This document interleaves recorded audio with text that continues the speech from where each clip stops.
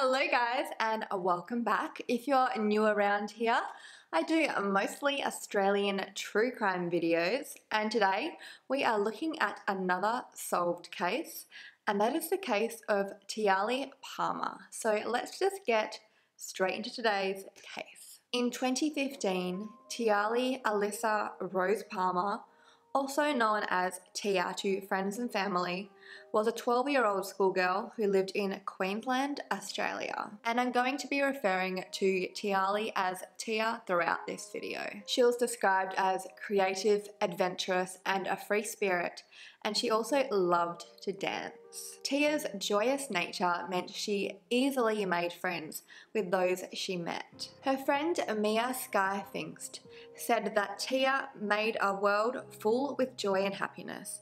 We did everything together, like get in trouble together, messed around a lot, play games. Tia did not have the easiest of starts to her life, however. Growing up, she lived with her mother, Cindy, until she was 7 years old. According to Cindy, she was in a severe domestic violence situation, and she felt like the best and only decision she had at that time was to put her daughter Tia in foster care. After that point, Cindy's life really began to spiral out of control, developing a drug addiction and even being homeless at one point. She really believed that Tia was better off without her and in the foster system as she tried to get her life back together. Due to this, Tia spent a lot of time in and out of foster homes until about 2013, when she was placed in foster care with Julie Pemberton. Tia's life began to really stabilise when she was placed with Julie, and she actually remained with her foster mum Julie for 2 years. In 2015, Tia was sent to live with the Thorburns family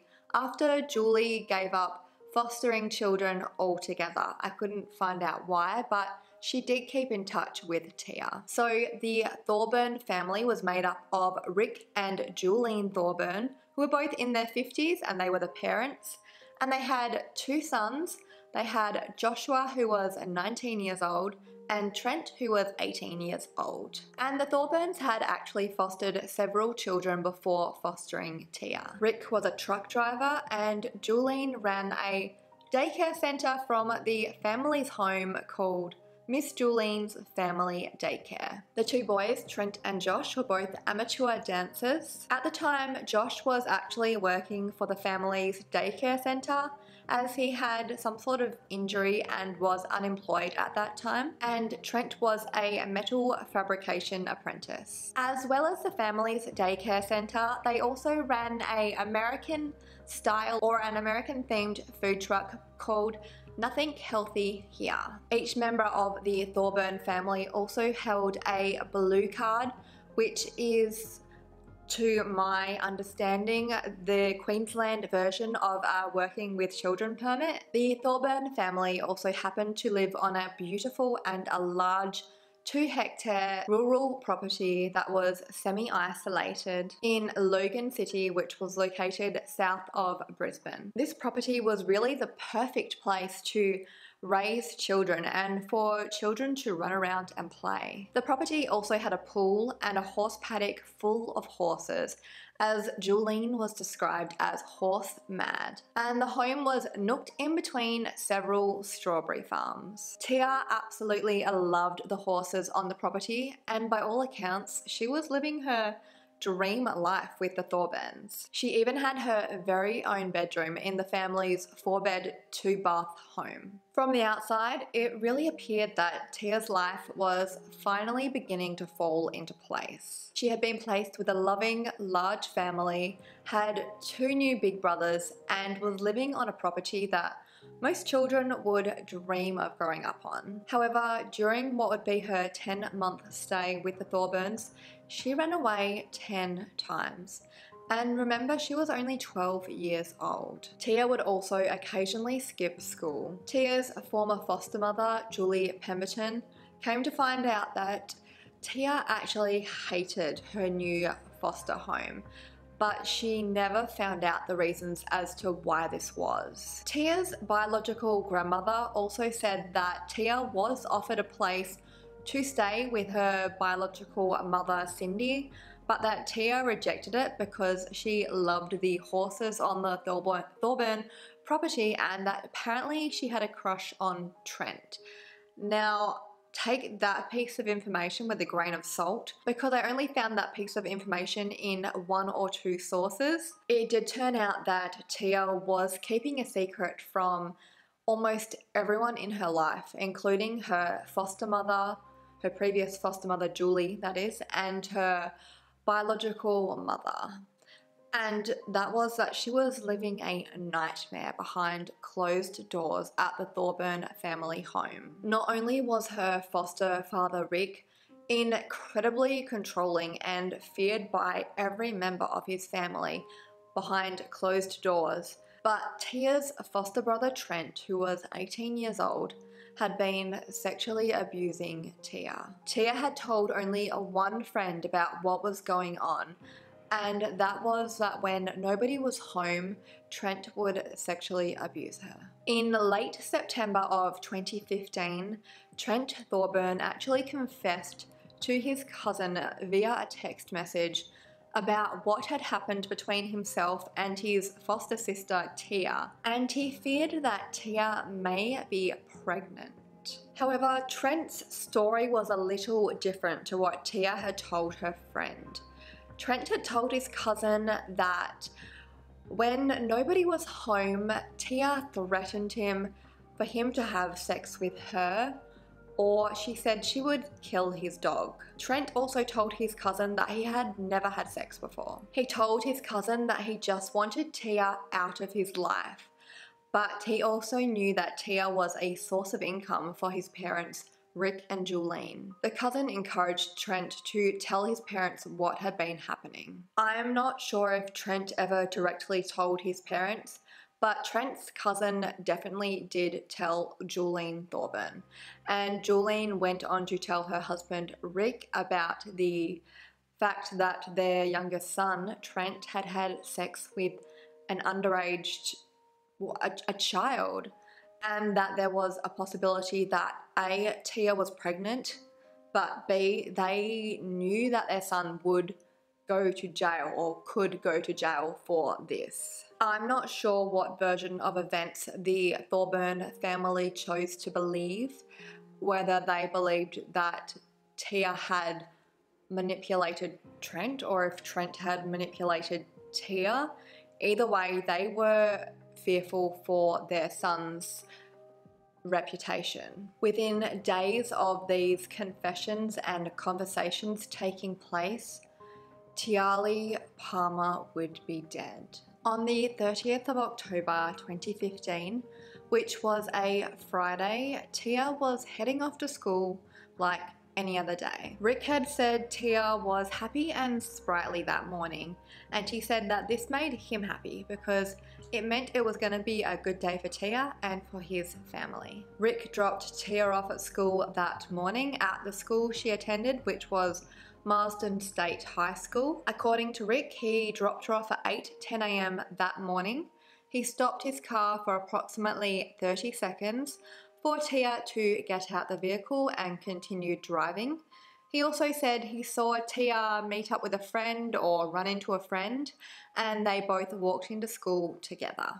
So Rick then continued driving to run a few errands before returning home that day. However, Tia never made it into school that day. Nobody saw her and she never attended any of her classes. There were a few false sightings of Tia, but ultimately she was never ticked off her school roll in any of her classes, and there was no confirmed sightings. Just before lunchtime that day, one of the school's counsellors called the Thorburn family home to let them know that Tia had not been in school that day. Rick answered the phone, but he wasn't too concerned as it wasn't out of character for Tia to skip school occasionally or run away. Something peculiar that did happen at the Thorburn family home that day though, according to Joshua, was that he was told not to go into his sister's bedroom that day. That evening, Rick Thorburn was posting on his Facebook page about Tia's disappearance, giving the impression that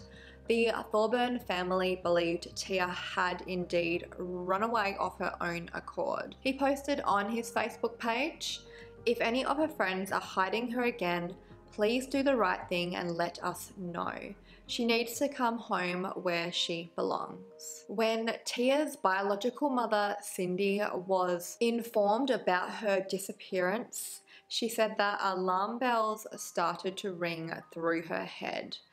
And although, as I said, Tia had run away before, this time Tia was gone for almost a full day. Usually Tia would only disappear for a few hours. Tia was also reported missing to police that same day. And as I said, Tia had run away multiple times. She'd been away for a few hours before, but this was quite unusual for her to be missing from the morning to late in the evening. And this time, the hours would eventually turn into days. 6 days after Tia's disappearance, on November the 5th, police held a press conference asking the public for any information that they may know as to the whereabouts of Tiahleigh Palmer. And this was the first time that the police were going public with Tia as a missing person. Although I can't confirm this and I didn't read it anywhere, I am assuming that the police did treat Tia's case as a missing persons case for at least the first few days before taking it a little more seriously, because she did have a history of running away. Later that same day, on November the 5th, 3 fishermen found female human remains, thought to be between the age of 12 and 18 years old. The body was found on the bank of the Pimpama River, and the body was found naked apart from a pair of underwear which was slightly pulled down, and the body was also very badly decomposed. The next day, which was November the 6th, the remains were identified and found to be those of Tiahleigh Palmer. Her body was found 30 kilometers south of where she was last seen. Due to the state of her body, it was not possible to determine how Tia was killed. Police began an extensive search for any further clues in the investigation, including Tia's school uniform and backpack, neither of which were found with or near the body.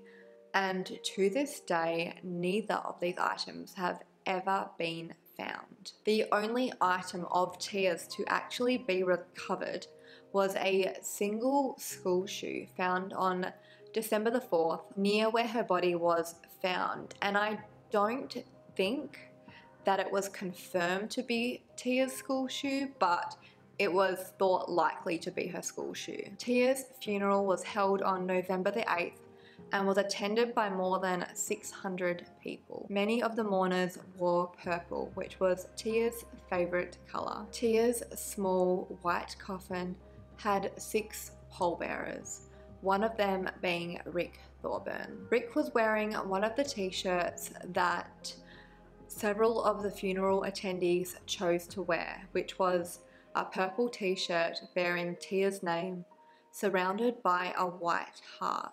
Trent and Joshua were even part of a dance routine, which was performed in honour of Tia. Tia's biological grandmother, who was also at the funeral, recalls that the Thorburn family at Tia's funeral took, quote, pride of place, and people treated them as though they were parents of long standing, which they weren't. Initially, investigators had very little to go off. They had no forensic evidence due to the decomposition of the body. They also really had no suspects and no one they could think of that would have motive to kill an innocent little girl. Rick Thorburn was actually an early suspect in the investigation, but at some point during the year-long investigation, he was ruled out. However, a tip eventually does come through, and this tip shines a spotlight on the entire Thorburn family. The text conversation between Trent and his cousin about Trent having sex with Tia comes to the attention of the investigators. The text conversation in which Trent declares that he wishes he could get rid of Tia out of his life really gets the attention of investigators and sparks a very close investigation of the whole Thorburn family. Listening devices are placed in the Thorburn family home, and one of these listening devices actually picks up the mother, Julian, telling her two sons to stick to the story of seeing Tia that morning going to school on the morning that everyone believed she had disappeared. The listening device also picks up Rick telling Trent what to say to police in regards to the sexual abuse, and it picks up a conversation between Julian and Joshua where they talk about coming clean. More than 60 detectives were working on Tia's case in the earlier stages of the investigation, and they were all working off the assumption that Tia had been dropped off at school that morning. And of course, the Thorburn family, every single member, confirmed they had seen Tia that morning before school.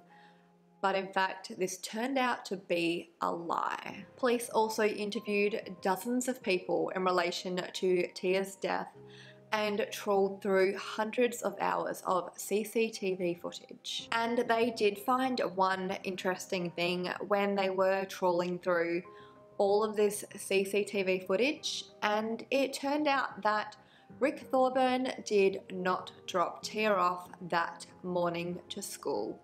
He had indeed driven the school route to drop her off, stopped for about 6 seconds and then continued driving, and he did indeed carry on all of the errands he claimed to have carried out and returned home, but he never dropped Tia off. After Tia's death, the Thorburns did not foster any more children, but they did continue to run their at-home daycare centre until about April of 2016, which was 6 months after Tia's death. It came to light during this time that Rick Thorburn had been charged but not convicted of the sexual abuse of 2 children under the age of 12.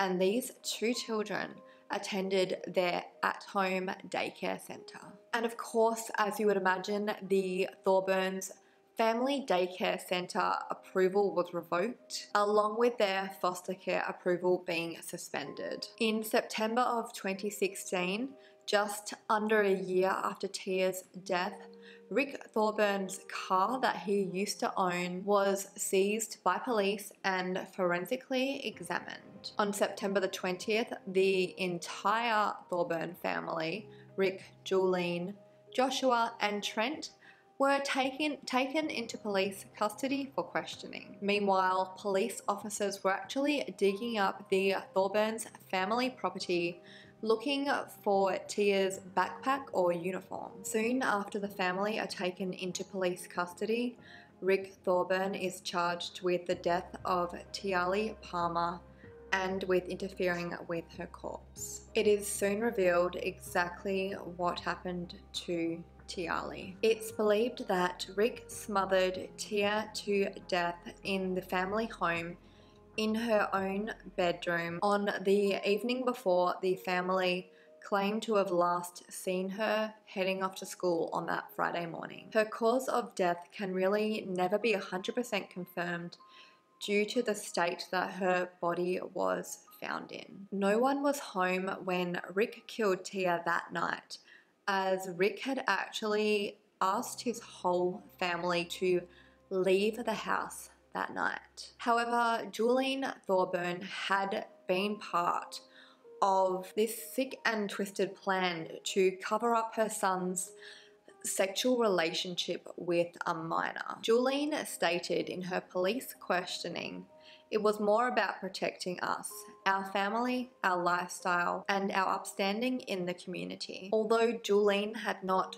physically taken part in killing Tia, she had been aware that it did happen after the fact. Although Julian did claim she didn't realize her husband was planning to kill Tia that night. She says that if she had known, she would not have left the house. The next day, after Tia was killed, her lifeless body was loaded into Rick's blue Ford Falcon. Again, Julian did not participate. Rick took a very Pacific way to get to the Palmer River.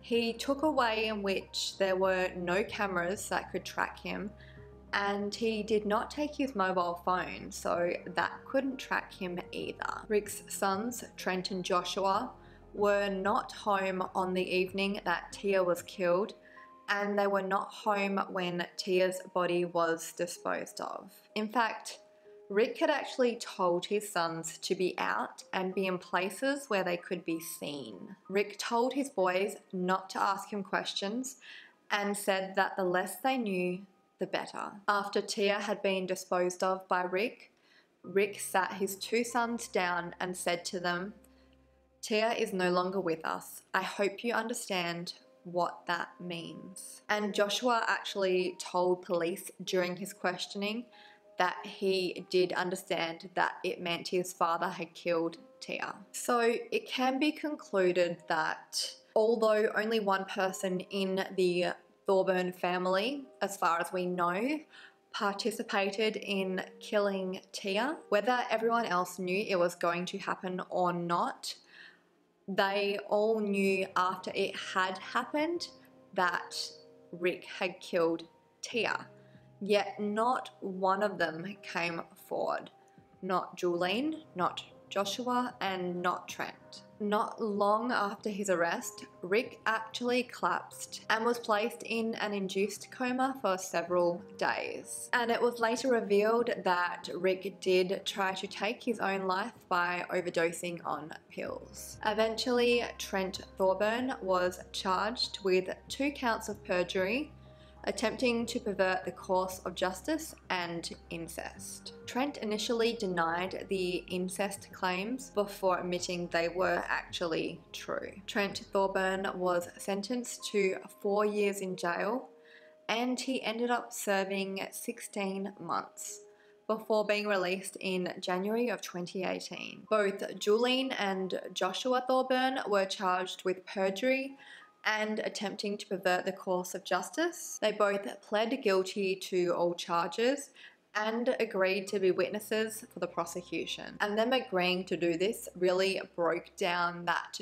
barrier of family loyalty. Joshua ended up being sentenced to 3 months in jail, and Julian was sentenced to 18 months. Trent, Joshua, and Julian are now all out of jail and living back on their property, as far as I could find out at least. Judge Craig Chowdhury stated in the court that once Tiahleigh's body was found dumped on the banks of the river, any sense of human decency would lead one to say, "I can't keep this secret anymore. This is horrific. This poor girl has been killed.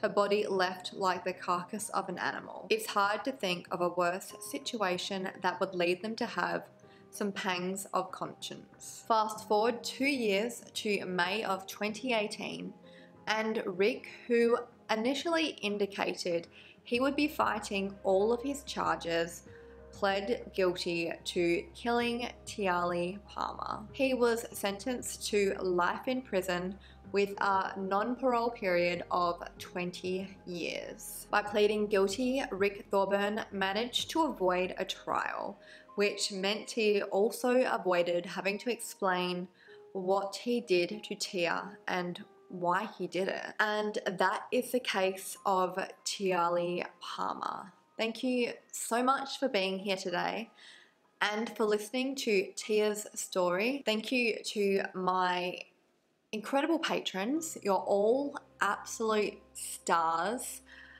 Until next time, stay vigilant, stay safe, and I will see you soon.